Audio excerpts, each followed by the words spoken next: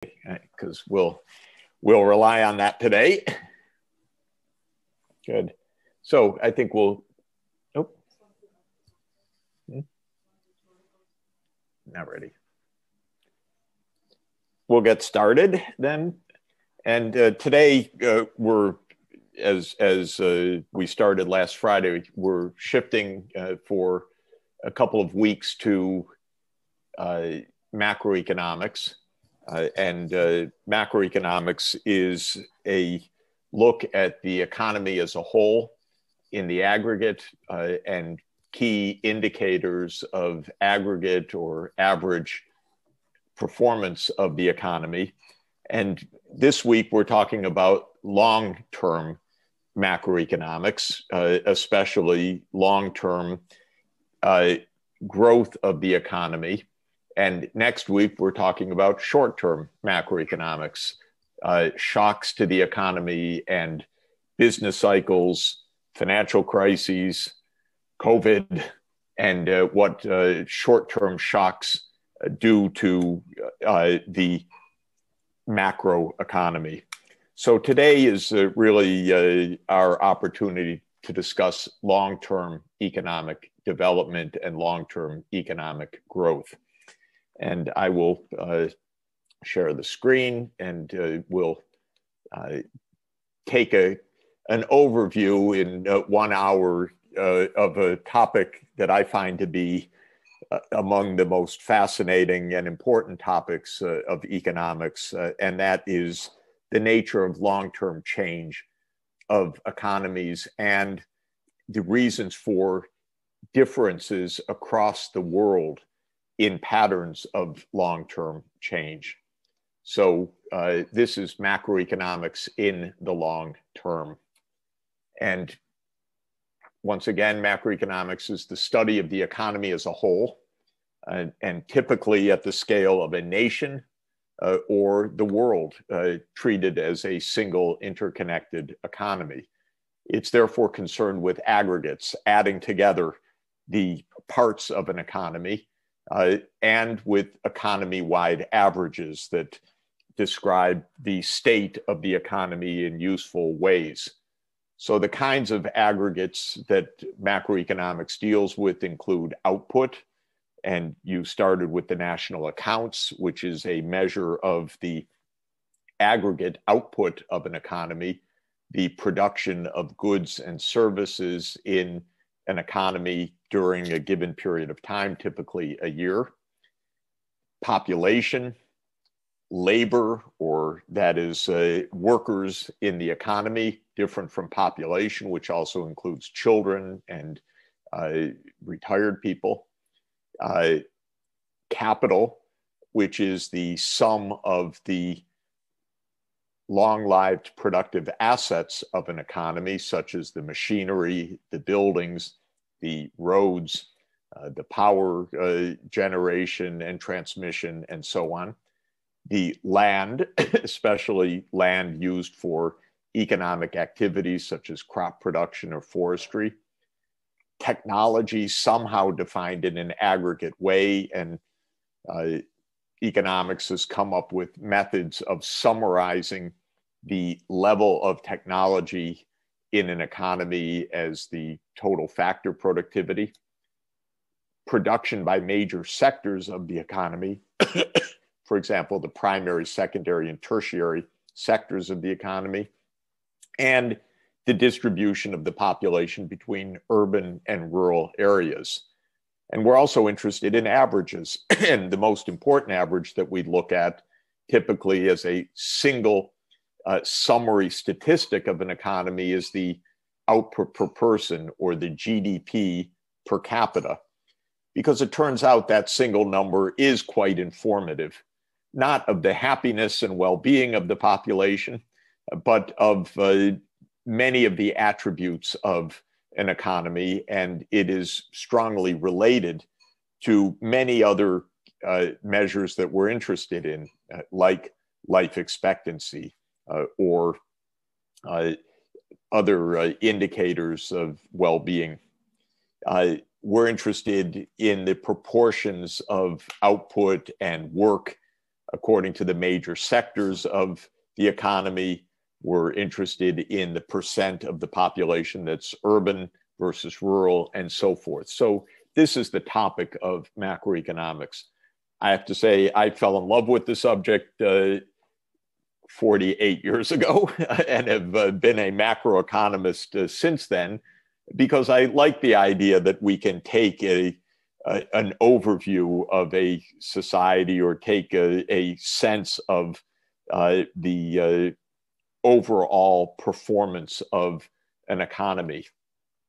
So today we're talking about long-term macroeconomics, which is concerned with the levels and changes of these aggregates and averages over long periods of time, typically over the course of generations or centuries, whereas macroeconomics in the short term is concerned with the levels and changes of the aggregates and averages over a few years, typically in the range of 1 to 5 years, the length of a business cycle, the period from a boom to a bust, for example, is a few years, whereas the structural change of an economy from a rural to an urban economy is perhaps a half century or a century long. So what are the major questions that long-term macroeconomics seeks to address? First, what determines the level and the change of output and output per capita in the economy over the course of generations? What determines the persistent differences of GDP per capita across countries and across regions of the world? Why are certain regions with high output per person and other regions with low output per person, with those differences persisting over the course of decades or even centuries?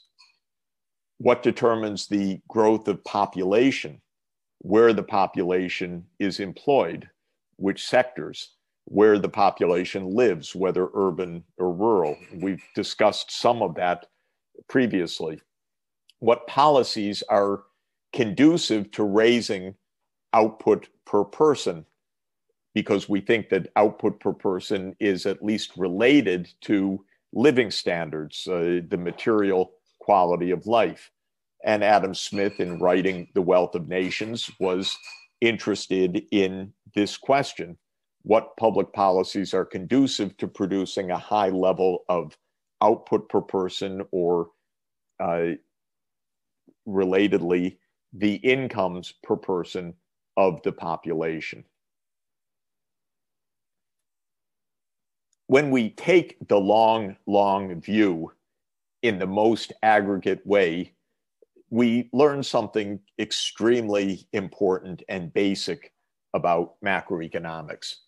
This is an attempt by a late macroeconomic historian, Angus Madison of the Netherlands, to construct the output and population accounts of countries over the very long period, roughly from 1 AD to the present.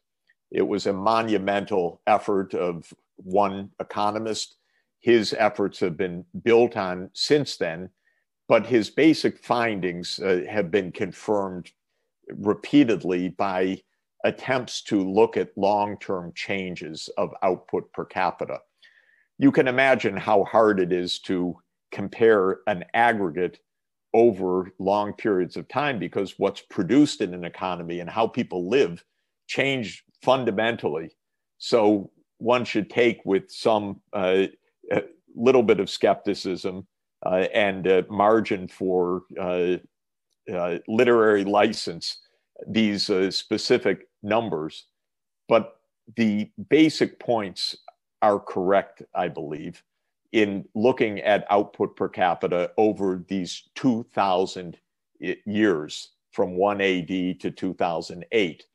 And what you see in this picture is that output per capita was quite low by the measure used here, measured in 1990 prices. Now in 2020, prices are probably 40% higher than what you see here. So you might multiply by 1.4 to get today's estimates in 2020 dollars. But these are 1990 dollars, and they show that per capita income worldwide was very low and not changing very much for 1800 years, roughly from 1 AD at the time of near the beginning of the Roman Empire up until today. For the first 1800 years, worldwide, very little change of output per person. And then starting around 1800, this curve turns steeply upward so that output per capita rises roughly 10 times or even more between 1800 and today on a worldwide average. So something changes decisively in the pattern of long-term macroeconomics around 1800, around 200 years ago. And this modern period is called the period of modern economic growth. And it's sometimes dated to 1750 or to 1800. But the idea is that the rise of output per capita worldwide is a modern event. It's roughly 200 to 250 years old, and it's clearly associated with industrialization. So the takeoff of economic growth, that is, of the persistent rise of output per capita at a rapid rate, is associated with the rise of industry. And this is a major basic point about long-term economic change. It was extremely gradual throughout most of human history, ups and downs, cycles, empires rising, empires falling, but the average nature of the economy not changing very much, because during that first 1800 years, almost everybody lived as peasant farmers. A few lived as landed aristocracy. Some lived as slaves, but everybody nearly in the society was tied to agriculture, and agricultural production was enough to keep near subsistence, but not much higher. And that pattern of life, overwhelmingly rural, overwhelmingly near subsistence, persisted over 1800 years, shown here, and only changed with the advent of the Industrial Revolution. If one graphs the estimates of the human population, it's a similar picture. The human population remained in the tens of millions of people from prehistory up until a few 100 million people on the planet at the time of the Roman Empire, but well below 1 billion people until around 1800. And then, together with industrialization, the population of the world soared. Today, we are at 7.8 billion people, and the world population is expected to reach around 10 billion by mid-century. So just as output per person increased by roughly a factor 10 from 1800 until today, the population also increased by roughly a factor 10 during the same period. Since the total output of the world economy is equal to the output per person times the number of people, and since the output per person increased roughly tenfold and the number of people increased roughly tenfold, the total output of the world economy increased by roughly 100 times during the past 200 or so years. So again, the basic fact of long-term macroeconomics is a long period of ups and downs without major long-term change, followed by a dramatic inflection point at the end of the 18th century and the beginning of the 19th century, and suddenly a dramatic change of the world demography, like the change of the world economy. And this is yet one more picture that is also a measure of macroeconomic structural change. This is an estimate of the proportion of the world's population living in urban areas. That is a term that needs definition, but generally think of an urban area as any human settlement that is relatively densely settled with at least a few thousand people. So a village or a town that has, by some definitions, at least 2,000 people, by other definitions, at least 5,000 people. The proportion of the world living in urban areas was well below 10% for most of human history. And it's now only reached more than half of the world's population in the 21st century. And the current estimate is roughly 55% urbanization today, on a trajectory to reach around 70% of the world living in urban areas as of mid-century. But you see the same telltale curve that is very gradual change.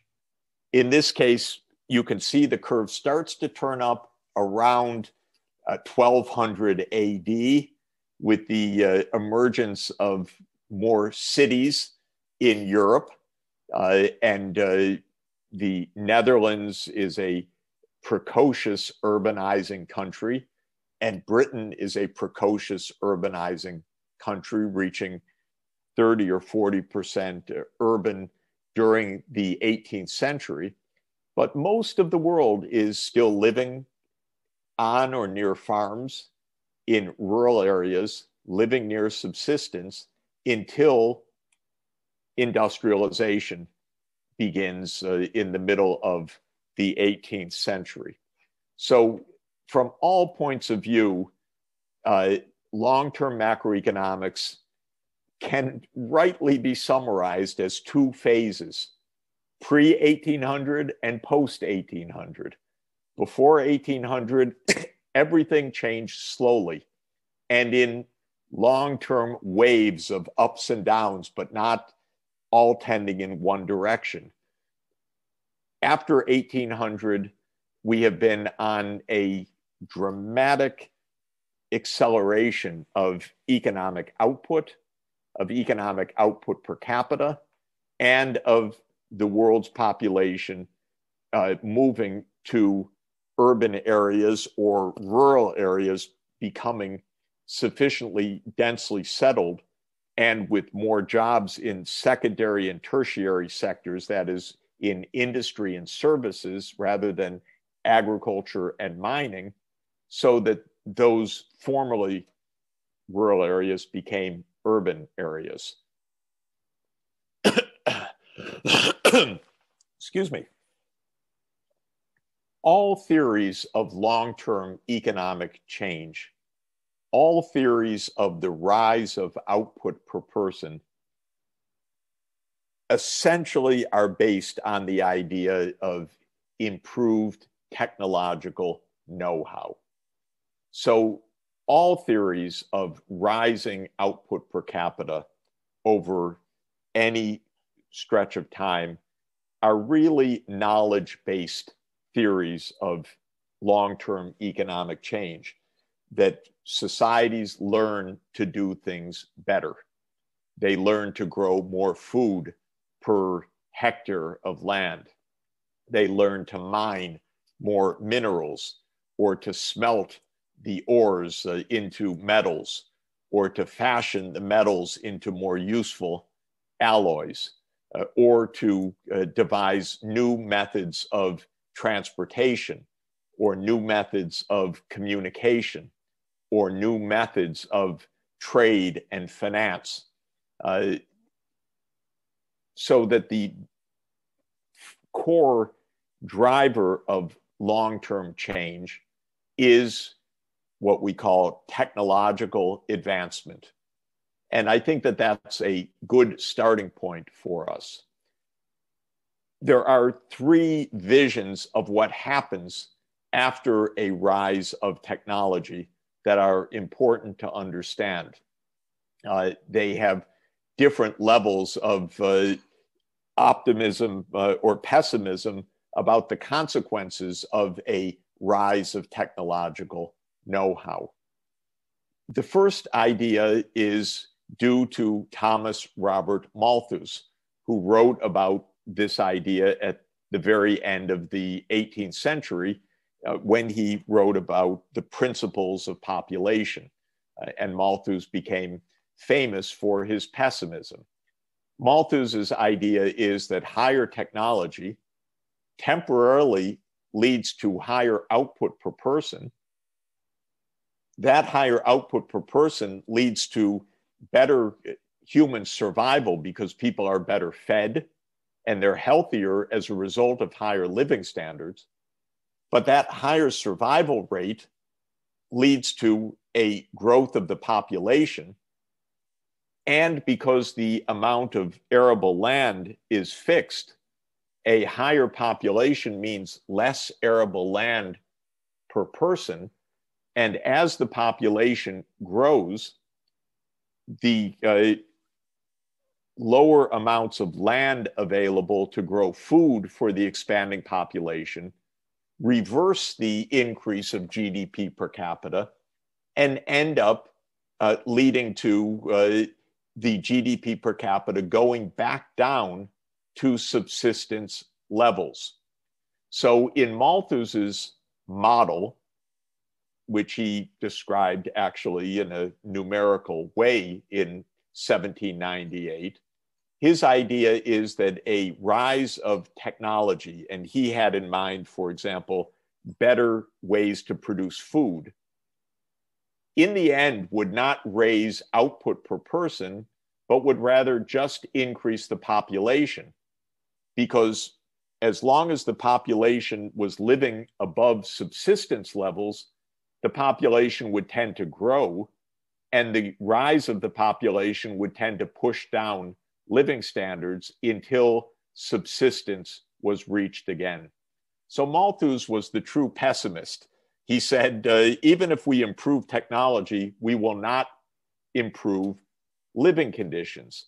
And in a way, he looked back to this picture, which he didn't know numerically, but he intuited that there have not been persistent changes of output per capita in history. And he surmised that that was because a rise of know-how would end up not as a rise of output per person, but rather as a rise of population without a gain of living standards. Note that Malthus wrote in 1798, and then later editions in the early years of the 1800s. Note that he predicted that there would be no rise of output per capita. Note that when he wrote his book was the start of the historical breakthrough to rising output per capita. you could say that his book is remarkably badly timed as a prediction because it's just when he wrote that the output per capita rose in an unprecedented way historically. This happens to academics all the time. They predict the past, but they don't predict the future. And this was certainly the case with Malthus in terms of what would follow Malthus's writings in the next 2 centuries. But Malthus is the pessimist. Now, another idea starts the same way, that higher technology leads to higher GDP per capita, but that higher income in this expanded theory leads to more saving and to more urbanization, because with greater productivity in farming, as we know, fewer people can now farm for the whole country, and the rest can work in urban industry and services. And then the idea is that urbanization tends to be associated with delayed marriage or marriage at a later age, or with the use of contraception. And the result is that the population doesn't rise the same way as Malthus predicted, but the higher GDP per capita persists in a more urbanized environment. And this is the theory of exogenous growth. It's exogenous, meaning that the higher technology isn't explained within this theory, it just happens somehow. It's just new Promethean knowledge, but its effect is a permanent rise of GDP per capita, not overwhelmed by population. And the difference with Malthus is really the idea that higher per capita income doesn't necessarily lead to an offsetting rise of population. If there are offsetting factors, Malthus called them the negative checks on population, like delaying marriage or the use of contraception, that means that the population doesn't increase as much. A third idea is that the higher technology leads to higher GDP per capita. It leads to more urbanization. More urbanization means more trade, but also more knowledge. That technology gives rise to more technology because people learn from the advances to produce still more advances. Technologies are combined or recombined or hybridized to produce yet new technologies. And societies begin to invest actively in the generation of innovations and invest through universities, through research and development, through industrial laboratories, and so forth. So in this idea, higher technology leads to higher output per capita, which leads to more technology, which leads to still higher GDP per capita. And in the process, the economy becomes more and more urbanized and richer and richer. And this is called endogenous growth. The reason it's called endogenous growth is that knowledge is creating more knowledge. So the technological advances are explained within the context of the economic system itself.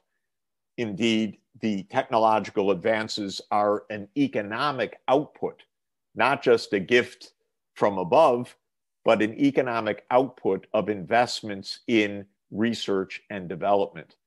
And that is a self-sustaining, dynamic process. So these are 3 visions of long-term development. Malthus and the Malthusian vision says that humanity was or is condemned to life near subsistence level, because if it ever gets richer, the population expands and offsets the technological gain. The exogenous growth says you can get a one-time improvement from a one-time improvement of technology. And the endogenous growth idea is that higher technological know-how by itself, by creating a larger market, new knowledge, new income that can be devoted to R&D, and an expanded incentive for research and development, gives rise to further technological change. One could say that the Malthusian trap seems to apply to the period before 1800 as a pretty good model. And one could say that the endogenous growth framework helps us to understand the period after 1800. It remains an intellectual puzzle of the first order how the transformation from the Malthusian trap to endogenous growth actually occurred, because for long periods of human history, there was not ongoing self-sustaining endogenous growth. But after 1800, that occurred at least for 200 years. There are other points that should be added that are refinements to the comparison of these three different visions. For example, can population increase with the stable technology without depressing output per capita like Malthus predicts? And one answer is possibly you could have a growing population with stable technology and stable output per capita if it's possible to accumulate machinery and other capital to offset the decline of land area per person. So if the farmland per population gets smaller, but the machinery on the farms increases, the food output can be sustained and grow to accommodate the growing population. So one refinement of the Malthusian idea is that it's not only land that counts for limiting income per capita, but also the capital that is used, for example, in food production. There's another big question. It's our question for the 21st century. What happens if technology continues to improve and the human population continues to grow, as is happening? And the question is, can living standards continue to rise? And will eventually there be ecological limits reached that stop further increases of well-being, or that actually lead to ecological catastrophes? And we will talk about that in 2 weeks from now, when we talk about the planetary boundaries and limits to economic growth. But the point is that even with rising technology that is raising output and feeding more and more people, the outcome is still uncertain if there are ecological barriers that mean that the higher populations are undermining the sustainability of the ecosystems necessary for food production and for human survival. This past year, I published a book that tries to look at the long term of macroeconomics by considering the nature of technological change over a very long period of time. I call it the ages of globalization, because I consider 7 different periods of human history and the nature of the technological changes during those periods, and relate those changes to these different visions of Malthusian, exogenous, and endogenous economic growth. And you look at this later, you can't see it on the screen very clearly, but I described the 7 ages of globalization, their approximate dates, the primary energy used, the information technologies used, and so forth, and identify the main driving technological changes that occur in each of these periods. So the oldest period of globalization is the period in which humans spread out from Africa to inhabit all parts of the world in the period before agriculture. So in the period of hunting and gathering, before human civilization began with human settlements, maybe the main technological advance was the development of human language. We don't know, and we don't really understand exactly what happened in prehistory to enable this remarkable habitation of the planet. The breakthrough 10,000 years ago that was decisive was the invention or discovery of agriculture, which enabled human settlements, the growth of food rather than the hunting and gathering of food, and the rising population densities that came with that. The third era that I talk about comes with the domestication of the horse around 3000 BC or 5,000 years ago, because the horse was essentially the automobile of the earlier human history. It was the only way that humans could travel effectively over long distances with all of the improvements of transport, communication, and military force that came along with that. So horse-based economies were decisively advantaged relative to economies where there was no domestication of the horse. The fourth period is the classic age of empire. Probably the decisive invention of that period is the invention of the alphabet, which enabled breakthroughs of knowledge and communication and scholarship in the classic era. The next phase I talk about is transoceanic navigation, especially with the voyages of Columbus and Vasco da Gama that connected Europe with the Americas and with Asia by ocean navigation. And then around 1800, the Industrial Revolution. And the decisive breakthrough of the Industrial Revolution was the steam engine. And now I say we're in the 7th age of globalization, where the decisive technologies are the digital technologies. And during this period, there were long-term macroeconomic changes, but the most decisive ones came with the Industrial Revolution and in our modern digital era.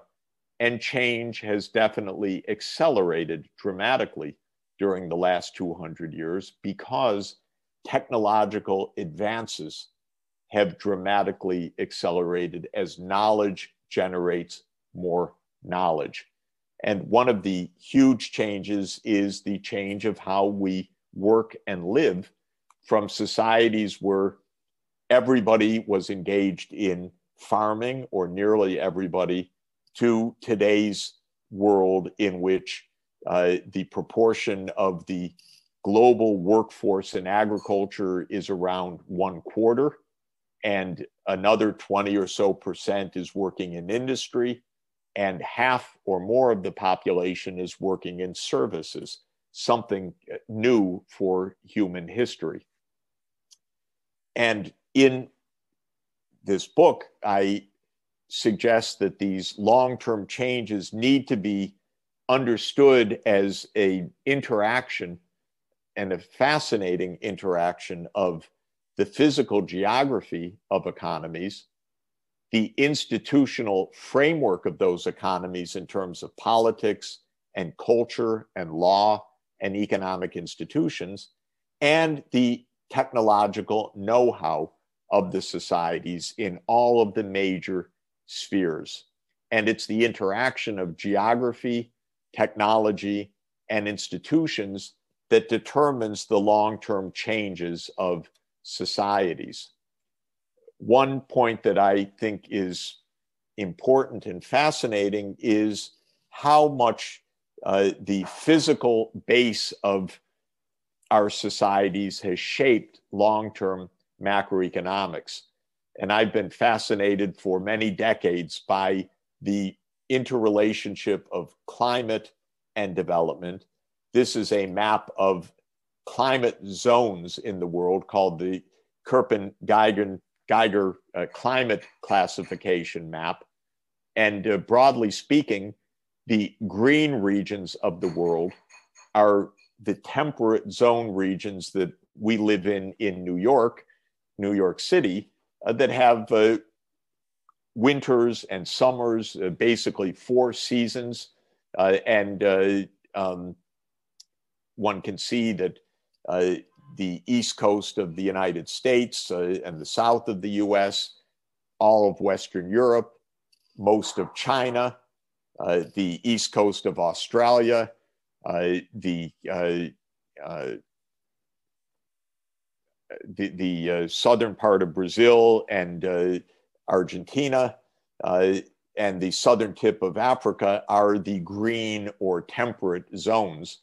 The blue climate areas are the cold regions of the world, with long, cold winters and short growing seasons for crops. The yellow or beige areas are the dryland regions of the world, the deserts. And the red zones of the world are the tropical, equatorial zones, where it's hot all year round, and there are no cool months. And for a lot of reasons related to crop productivity and disease, adequate rainfall, length of growing season, the green temperate zone regions of the world seem to have the best balance between agricultural productivity and low disease burden as a base for development. And historians of historical economic development have christened a band of latitude where most of the green temperate zones lie, as lucky latitudes that are favorable for economic development.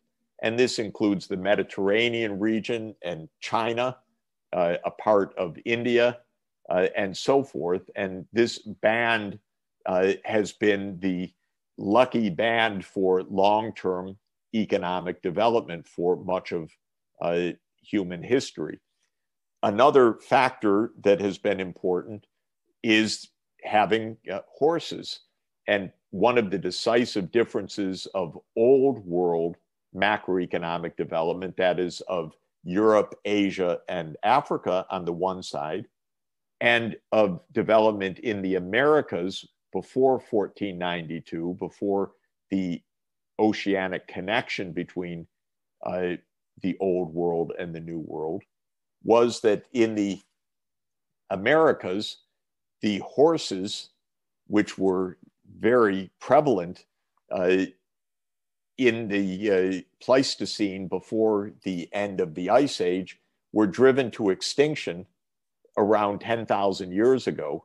And so for the long period of settlement and economics of the New World before the connections with Europe were made by Columbus's voyages in 1492, the native American populations did not have the benefit of horses. In fact, the only large domesticated mammals were in a very narrow zone in the Andean region, the llama populations and alpacas, which served for some economic functions, but only in the Andean region. So most of the Americas were devoid of horses and devoid, therefore, of all of the huge benefits of horsepower and long distance transport that they made possible. And this means that the old world had an enormous development advantage compared to the new world for 10,000 years. And so it's right to think about the lucky latitudes in the old world, which didn't translate to similarly lucky latitudes in the new world during the period before all of the world was interconnected by ocean navigation. And from the earliest periods of history, most of the cities that developed in the world, indicating early economic development, took place in this narrow band of latitudes. This is impressive because it tells us how early economic development was already uneven, strongly uneven because of natural economic conditions. And already 2,000 years ago, the main empires of the world at that time, such as the Roman Empire or the Persian Empire, which was the Parthian Empire at the time, or the Chinese Empire, which was the Han Empire, all lie along that horizontal band of favored latitudes, which benefit from the ecological conditions of that climate zone, and with the presence of horses, which greatly underpinned the economies, the governments, and the military power of these societies. This is a picture of the Roman Empire, and as of Emperor Hadrian's time. And you can see that it was a temperate zone empire defined by growing wheat and olive oil. And so this was the material base of the Roman Empire was a plentiful food supply. Similarly, the Han Empire at the same time in China was largely a temperate zone rice growing empire, also with a northern dryland or steppe region part of China. And much of China's history is the interplay between the steppes, the drylands of the north, and the temperate, humid zones where the rice is grown. Well, the world did eventually interconnect through long distance ocean trade. China would have been the world leader in this because already almost a century before Columbus's voyages, China was making its own very long distance, remarkable ocean voyages. But then the Ming Empire in China, the emperor and the Confucian bureaucrats decided to stop the ocean-based trade, whereas the European monarchs promoted ocean-based trade to find sea routes to Asia, and Columbus ended up landing in the Caribbean, and Vasco da Gama made his voyage around Africa to Asia. So by the early 1500s, the world entered a new phase of long-term macroeconomics because now the whole world was interconnected by ocean vessels. Of course, it was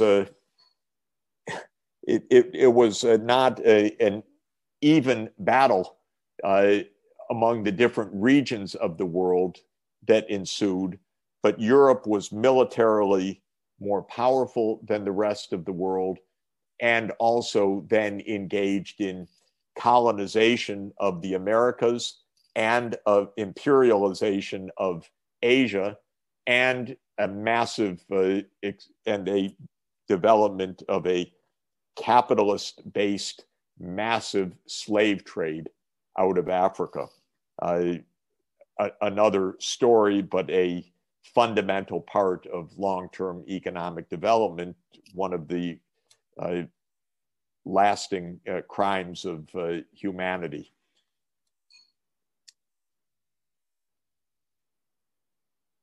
The macroeconomic breakthrough came to industrialization with this technological advance. The development over the course of the 18th century of the steam engine, because this invention was as fundamental, even more fundamental than domesticating horses, because now you could have an iron horse, the railroad. You could have horsepower through steam power. The invention of the steam engine enabled an economy to harness energy at a scale that was previously unimaginable, because before the steam engine, the only energy that could be harnessed was animal traction, like horses or oxen, or human labor, including slave labor, or the wind in sails, or the wind and water in windmills or water mills. But the steam engine allowed for a massive expansion of the deployment of energy throughout the economy, and made possible the advent of mass mechanization and massive industrial production in all sectors of the economy.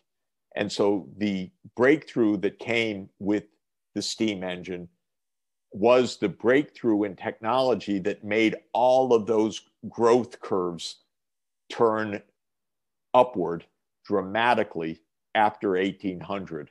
Without this invention, there would not have been industrialization, and there would not have been a period of modern economic growth. And Malthus, no doubt, would have remained, would have been the most accurate theorist of a stagnant economy. But it's because of this breakthrough and then subsequent waves of technological breakthrough that the output per capita in the world rose so dramatically after 1800. But from the point of view of macroeconomics, the crucial question is, why did this breakthrough in know-how disseminate according to the patterns that it did?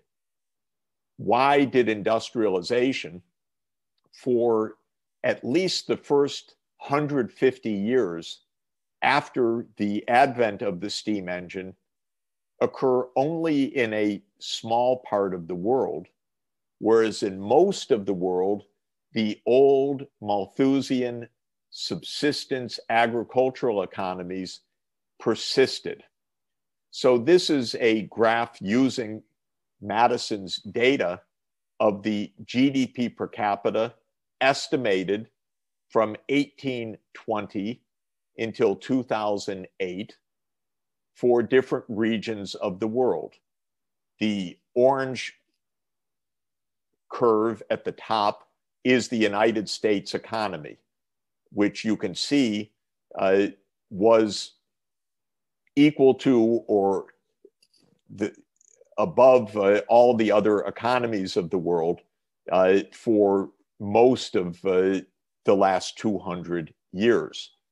The blue curve that is intermingled with the US and then falls below it from the 1930s onward is the United Kingdom.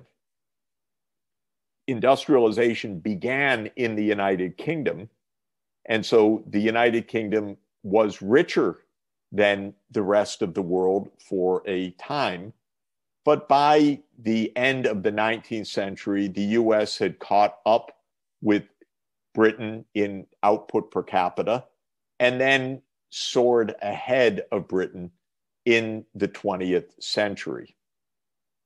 The green line is very interesting because that's the only economy outside of Europe and the United States to industrialize already during the 19th century. And that is Japan, because Japan is the only Asian country to industrialize even partially in the second half of the 19th century, after a period of economic reforms that started in 1868 called the Meiji Restoration. And that is what enabled Japan to become the economic and military power of Asia from around 1890 to the end of World War II, where Japan initiated the war in the Pacific region because of its military power, though in the end was defeated by the United States. The rest of the world, other than the US, Western Europe, and Japan, did not industrialize until the second half of the 20th century. The rest of the world, you can see here, includes Latin America, India, Africa, China. They're all poor, and they all remain with low levels of output per capita until the most recent period. There's a glimmer of development in Latin America, mainly through various commodity booms that occurred at the end of the 19th century. But by and large, Latin America, Africa, and Asia, other than Japan, remained poor. This is one of the big questions and mysteries of economic development. And there are many theories about it. What prevented most of the non-North Atlantic world, that means other than the US and Europe, from developing until after 1950? My own view is that this resulted generally from two considerations. One was that they lacked political sovereignty. So most of the non-North Atlantic world was either directly under the imperial control of Europe, such as India, or largely under the political control, such as coastal China, or effectively under the political control of Europe, such as parts of South America. Also, these other regions generally lacked coal, which was crucial to deploy steam power. Britain was lucky not only to have the inventor of the steam engine, James Watt, but also to have ample coal supplies. That's what induced him to invent the steam engine also, was that there was coal to be deployed as a primary energy source. And he, based on earlier versions of the steam engine, worked out how to do that. So Britain's industrialization and then America's subsequent industrialization was based on technological know-how, political sovereignty, and a lot of coal. And that's what the three contributed to the very different patterns of economic development. Well, the result of industrialization is that Asia fell far behind Western Europe in the 19th century.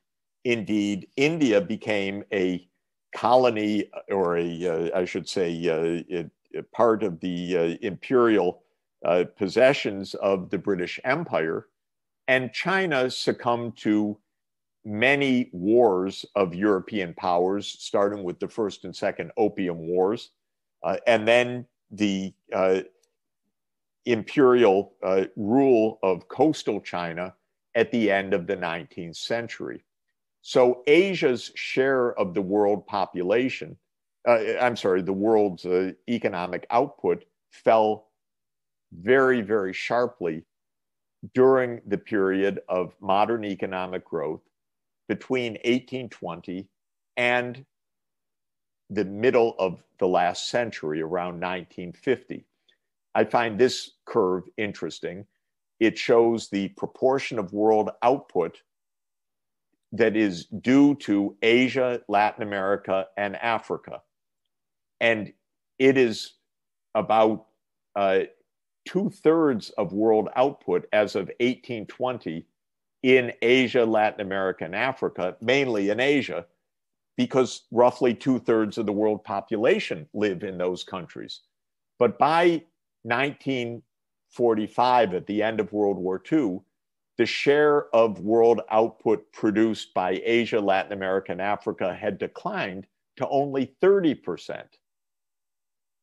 And the reason is that the output of Europe and the United States expanded so dramatically that those two regions came to dominate the world economy. Now, after 1950, you can see that the share of world output produced in Asia, Latin America, and Africa has begun to rise again. So we're seeing a U-shaped curve. Think about that as the rise of China, but not only China, because Korea, Japan, other parts of Asia, now India, and to some extent Africa and Latin America also experienced a rise of output after 1950. What changed? What led to a reversal of this downward trend? If I had to give one main factor, I would say it was the end of the age of European imperialism that ended after World War II.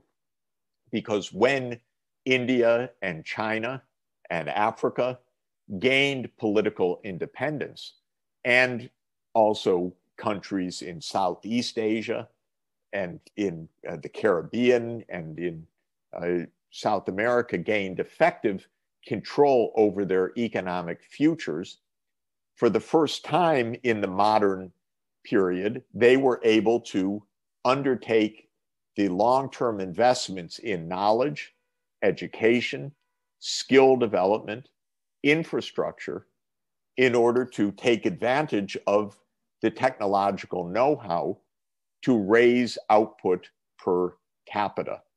And so my view is that this period of modern economic growth can therefore be divided into two phases.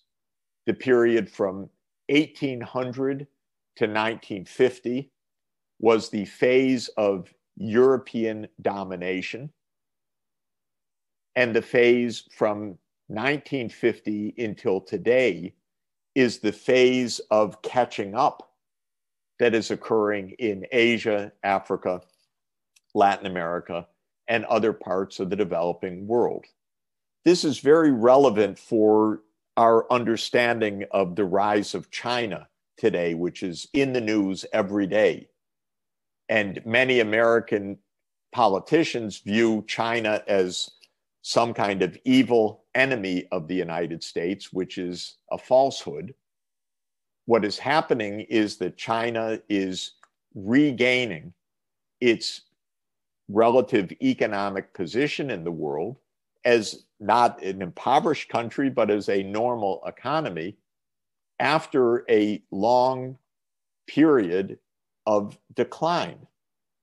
And so what we're seeing in the rise of China is what we're seeing more generally in the world, and that is that the dominance in output per capita that came with industrialization to the countries of Europe and the United States is now spreading to the rest of the world, something that I regard as very, very positive because it means that economic well-being is also spreading to more of the world. And I say more, there's another more here, and that is Moore's law.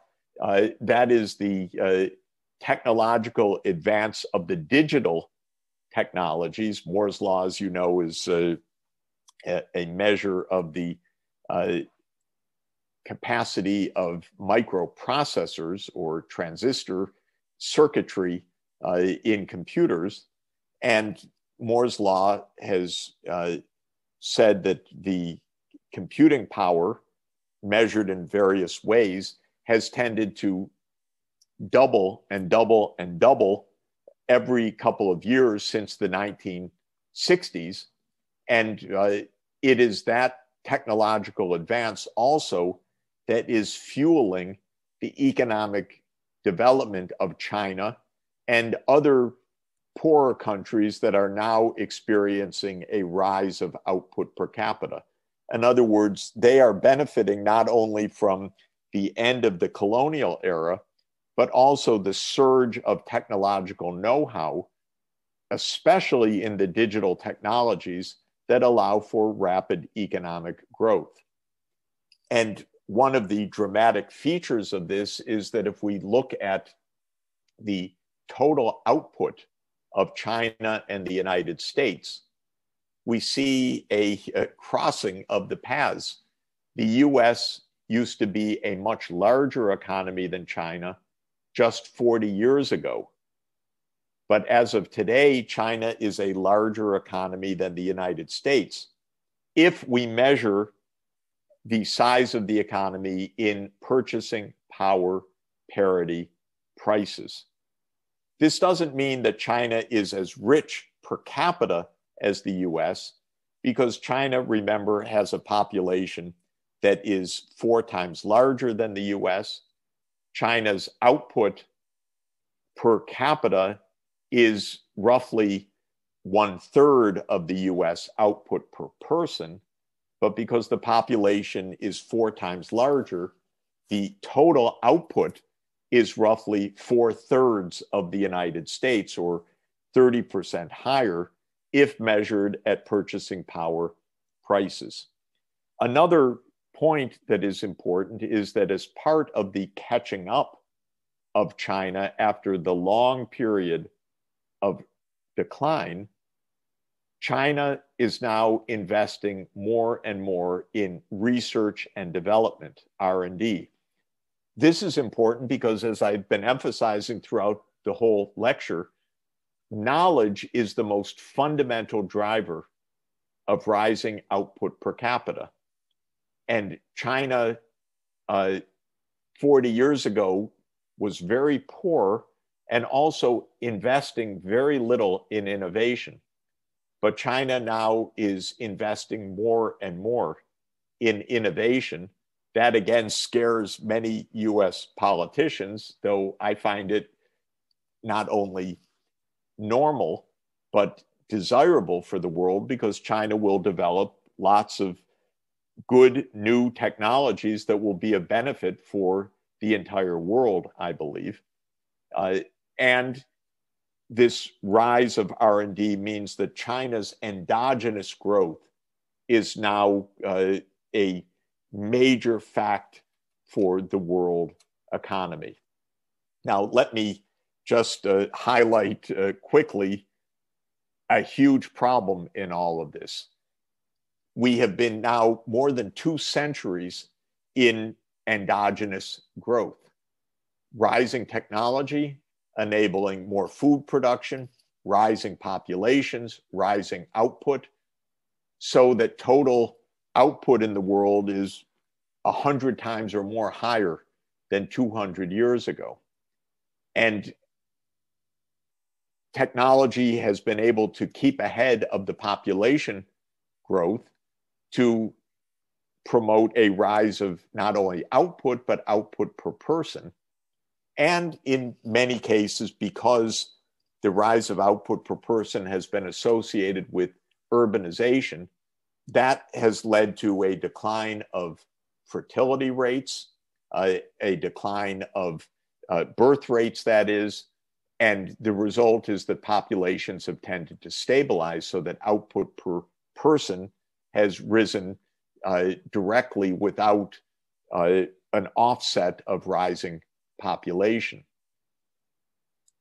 On the whole, this would all seem to be beneficial, except for the fact that the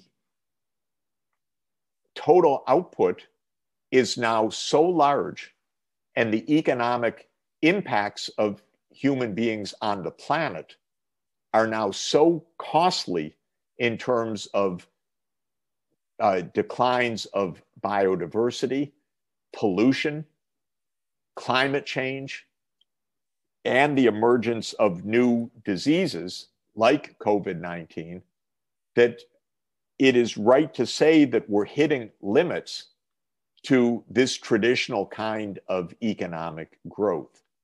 And one way that this is phrased is that we are hitting boundaries or planetary boundaries that will limit, even dramatically endanger our well-being.